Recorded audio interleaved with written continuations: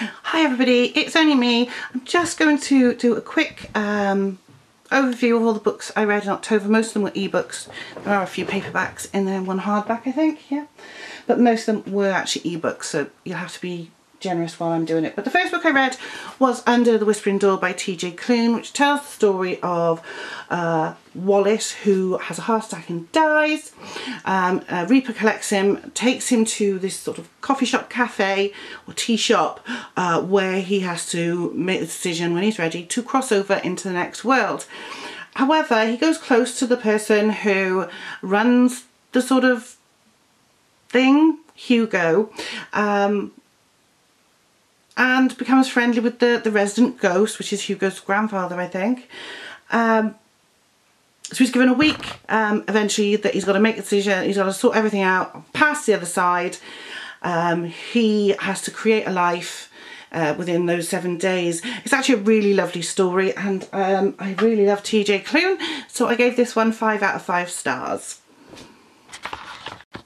The second book I read was an ebook, and it was called The Borrow Bookshop Holiday, and it's by Kylie Dunbar. I don't know if you can see that. Yeah.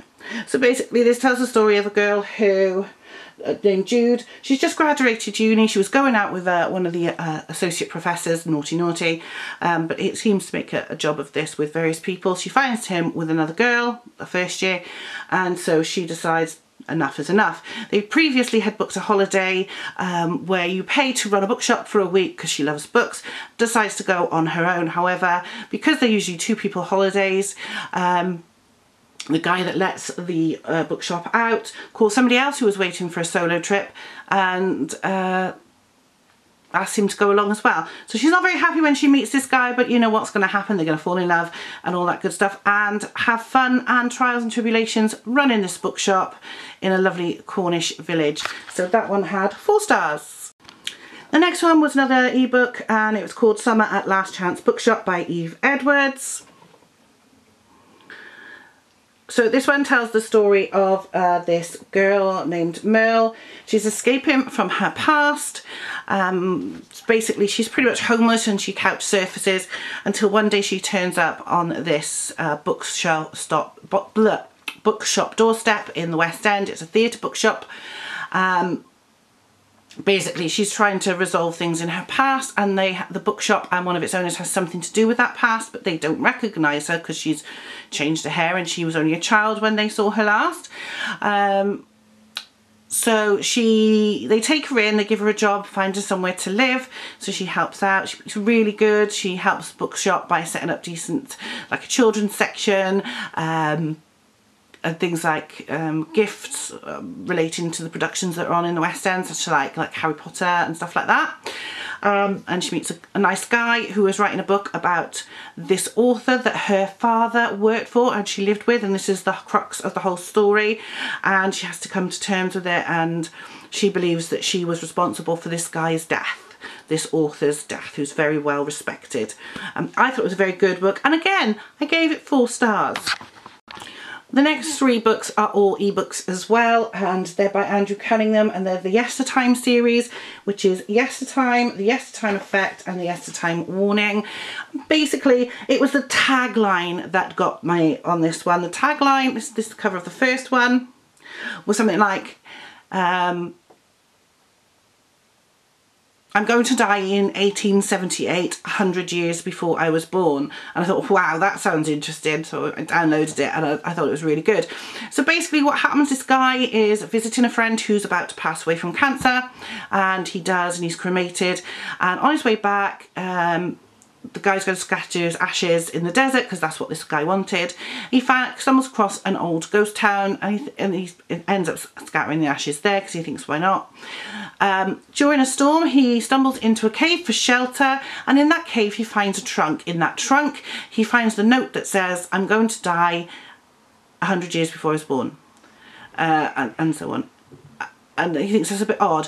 And then he finds things that are pertinent to 1878. There's newspaper clippings, there's clothing, there's coins, but at the bottom, in a little bag, he finds a digital camera and thinks this whole thing is a joke. However, he then goes and looks at the photos on this digital camera. The camera's degraded, the batteries have leaked, but the memory cards are safe outside the camera and they're fine. And what he does is he looks at the photos and he recognises people from his time period or his past that disappeared. So an actress from 2003 or 2009 or something, a writer from the 1920s, but he still thinks, oh, this could be photoshopped, until he comes across a photo that could no way be photoshopped, and that is a photograph of his great-grandfather. So that was very fascinating. So this tells the story of, there are these time portals that appear around the world. They only go in one direction, and the one he's found goes back to 1878, so which is where these people are, and they are trapped there. They don't know how to go. And he finds out that there was a group of people in his future that were using these portals to try and stop the world from becoming even more of a mess than it is now. And that is the story of these 3 books, basically. In the first one, he goes back and he meets this actress from the 2000s that is stuck there, and they find other portals and they jump around the timeline trying to get back to the 2020s, so which they do again in the final book. But that basically is the 3 stories of them trying to jump around and having adventures in various time periods. So they were really good. So I gave Yes Time 5 stars, Yes Time Effect 4, and Yes Time Warning 4. That they were really, really good. And the next book, again, another ebook, was called The Haunting of Sunshine House by Dominique Best. Now, picture on there is a bit of not what Sunshine House would look like. So basically this takes place in Los Angeles. Sunshine House is a retirement home for old people. So they got their own little apartment buildings. Now this is actually based on a real location, and they do use real names on it. The real location's name is the Knickerbocker Hotel. Now they call it something else. I can't read my writing, but they call it something else. It's a famous hotel in Los Angeles where various people stayed. Famous people like Elvis Presley was there, Marilyn was there, Joe DiMaggio, and they actually mentioned these people, and it is true. One of the things they mentioned was the suicide of a woman named Irene.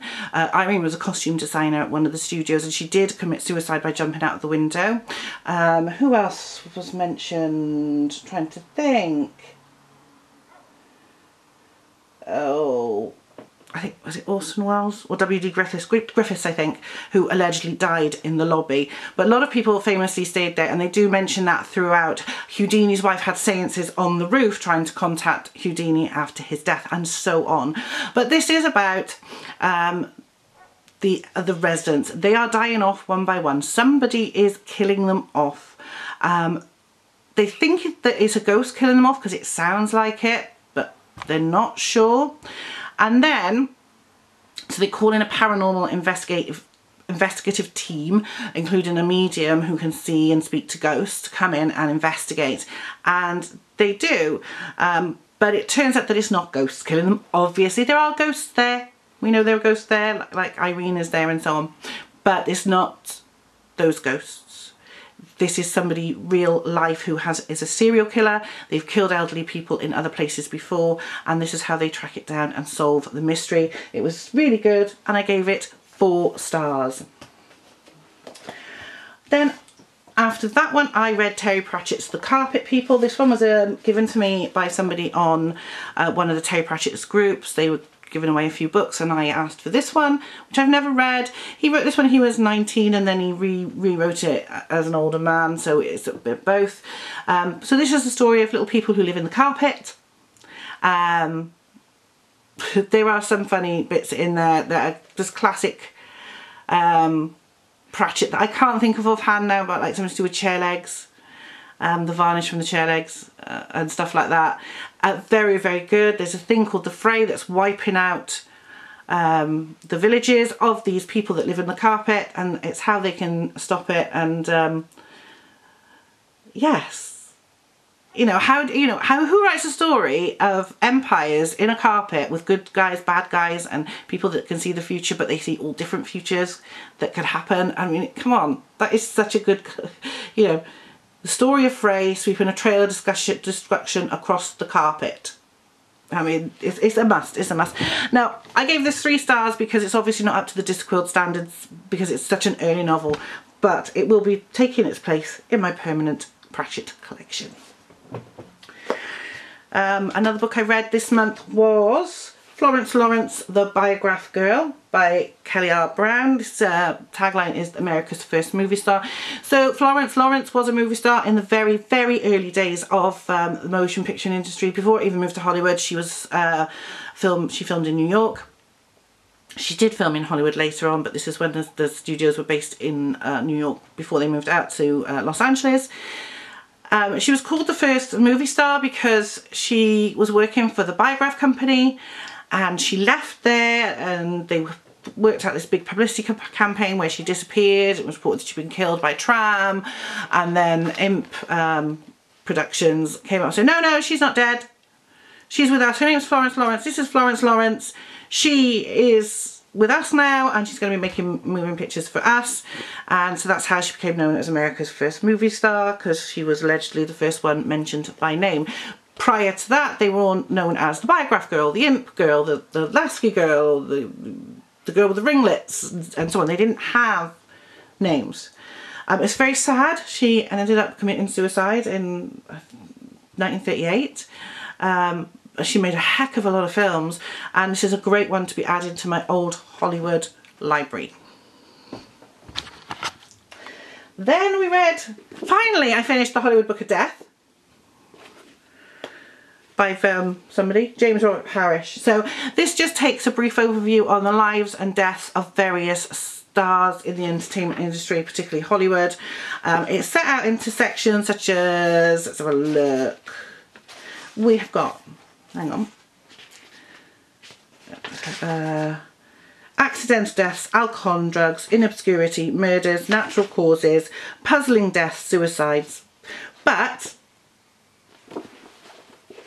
doesn't have Jean Harlow, or Paul Byrne for that matter, I don't think. Doesn't have Jean Harlow, which I was surprised, and has people I've never heard of. But hey, it was very, very interested. Lots of little bits and pieces. Marilyn's under puzzling death, so at least she's not categorised under murder, mostly because that's been debunked by now. But yes, this was a very interesting book.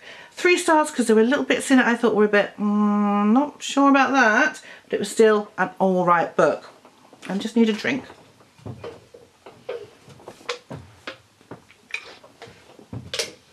That's better. Right. Then I had Songs of Willow Frost by Jamie Ford. I believe this, I got this years ago in the A Book and a Brew box, which I used to get. I've got loads of these sorts of things that I haven't read, so I'm quite happy to have got one off the list. So this tells the story of William Eng, a Chinese-American boy. He lives at Seattle's Sacred Heart Orphanage, and he's been there for 5 years, believing that his mother had died, and that's what they're all telling her, they've all told him. But when he goes on a trip to a movie theatre with the rest of the boys from the orphanage, he sees an actress on the silver screen that he's convinced is his mother because she looks like his mother. So he's determined to find her and find out what's going on, and he runs away, tracks her down. It turns out it is his mother, but there are reasons why she left him behind. There are reasons why he's in the orphanage. It's a really sad book actually, but very, very, very interesting, very good. I still gave it 3 stars because I think it was longer than it needed to be. It could have been done, he could have taken 100 pages out of that. Okay, back to the ebook. So next is the short story, The Tragedy of Marsden Manor by Agatha Christie, which is a Poirot short story, not how I say his name. He's asked by an insurance company to investigate a death before they pay out. Was it natural or causes or murder? That's it, basically. And of course he gets to the bottom of it, and yeah. That's all I've got to say about that one. I gave that 3 stars as well. Now, last book I read in October was Little Women by Louisa May Alcott. I've never read this before. I'll admit I've never read it before. So when I saw it in a charity shop, 50p, I picked it up. So I'm not going to go into it. You know, it's the story of the 3 sisters, Meg, Jo, Amy and Beth. during the American Civil War and what they get up to. Now, I'll admit that the first part, I know that originally this was written as 2 stories. The first half and the second half. I thought that the first half is very, very preachy, very, very, oh, you must be good, you must do this, you must do this, you know, because, you know, you've got to be good for God, you've got to be good for your father. You know, there was no rebellion, not much rebellion in it, and it was all very, really. But the second half was much better, and maybe because it was a little while after, but the story continued. So overall, I gave it 3 stars. I did enjoy it, but I don't think it's something I would read again, to be honest. I don't know. Again, it's one of those books like Alice in Wonderland. I wonder why everybody's so mad about it, but that's just me. Again, it may be a, you know, a location thing, because obviously this is America and I'm British and I don't get it. You know, this sort of coming of age story, and all the religion as well puts me off. You know, I don't mind religious stories. I've read several Christian books in the past, but it's very, very up in your face at the beginning of this book. But the second half was much better. The second half definitely redeemed it. Now, I would read some of the following volumes, like Jo's Boys, Little Men, and so on, if I find them, but I'm not going to go out of my way to search for them. So those are all the books I read in October. Now, November, I read lots and lots of those Agatha Christie short stories. So let me know if you want me to talk about them or not, or I'll just say I read just as many Agatha Christie short stories, because I'm trying to finish the thing it came in. That's it. So yeah, I'm still buying books faster than I can read them, but hey, it doesn't matter, does it? We just love books, don't we? That's it for me today. I hope you've enjoyed this very quick overview of all the books I read in October, and I'll see you in December when we will do November's book, and of course Vlogmas!